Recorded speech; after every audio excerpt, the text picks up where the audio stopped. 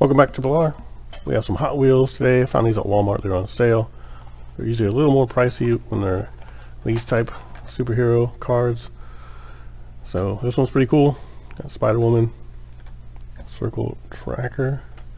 So she's in a sports car. It's kind of too long to be a GTR. It's cool looking though. Cool paint. I think I'm gonna leave these on card because I do like these cards. They look really good. So this is 3 of 5. Grab this one.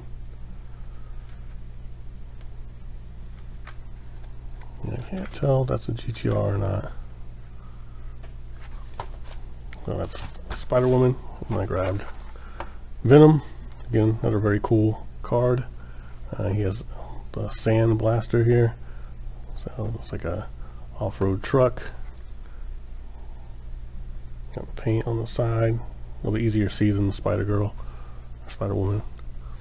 Venom there. So these are pretty cool. They were $2, I think.